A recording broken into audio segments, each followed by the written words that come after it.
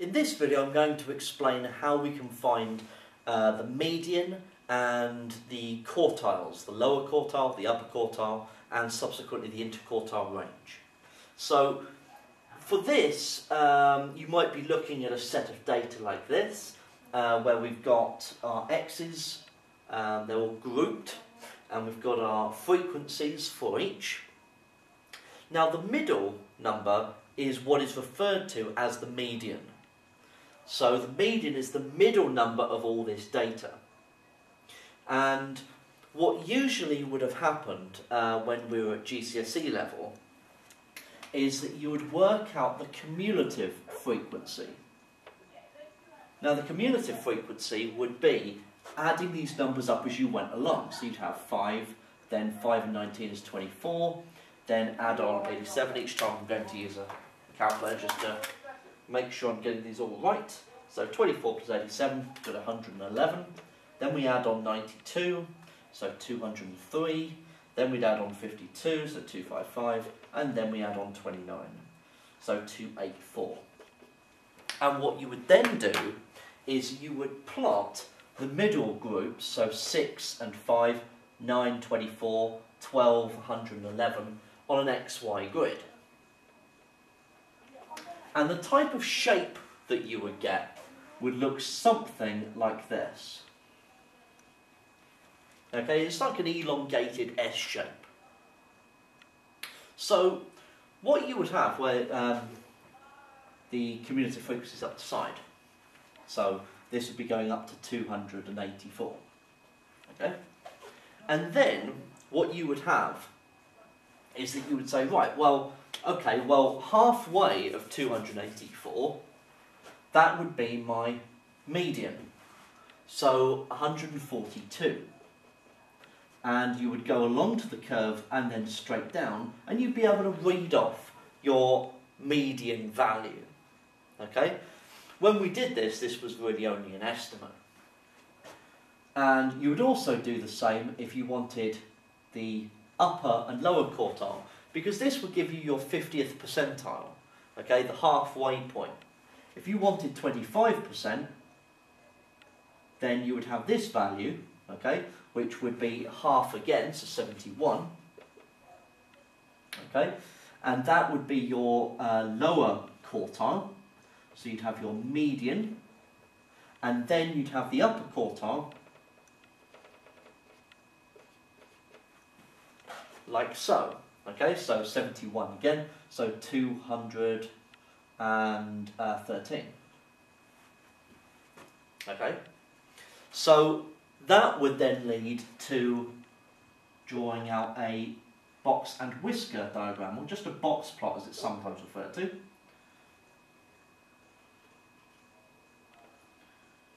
Okay, and by that you would be able to compare kind of how spread out the data was, because the interquartile range, or abbreviated to as the IQR, is the upper quartile take away the lower quartile.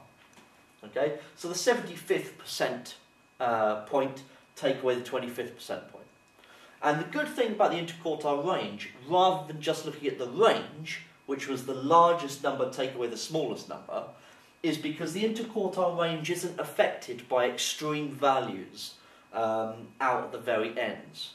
Okay, so it looks at the main block of data, that middle 50%, and goes, right, how spread out is this data? So that's what the interquartile range is used for. So what I'm going to do is, because this stuff, what was done before would be really higher GCSE, the values of the upper quartile, lower quartile, median can be calculated using the calculator. So I'm going to show you that now. So this is the set of data that we've just been looking at, and I'm now going to show you how to find the median and the interquartile range using our calculator. So what we're going to need to do is go on to Stat, and then we're going to have to input the data into our lists. So we want this edit part here, so press enter. Now we've got list 1 and list 2, that's where we're going to be writing in. Now for list 1, we're going to be writing in the x values, but make sure that you use the midpoints. So from 5 to 7 it will be 6, then 8 to 10 it will be 9, 11 to 13 it will be 12, then we're going to have 14 to 16 would be 15, then we've got 18, and then we've got 21. Now press right to go into list 2, and now we're going to write in the frequencies. So we've got 5, then 19, then 87, then 92, then 52, then 29, and that's it. Okay, press enter. So now what we want to do is we want to press stat and find calc. So we go right to calc and then to one variable stats, so press enter. We then want to call up list 1, list 2. So list 1, list 2 are down here on top of the 1s and 2s. To get them, you've got to press second first. So second, then 1, will bring up L1, then comma, second, 2, that brings up L2. Then press enter, and it brings up all the information that we need. So if you scroll down, okay, what you will find is that you are told the median value is 15. The lower quartile, represented here as quartile 1, is 12, and the upper quartile, represented here by Q3, is 18. So the interquartile range is the upper quartile take away the lower quartile, and so that would be a value of 6. And that's how we can do it on a calculator.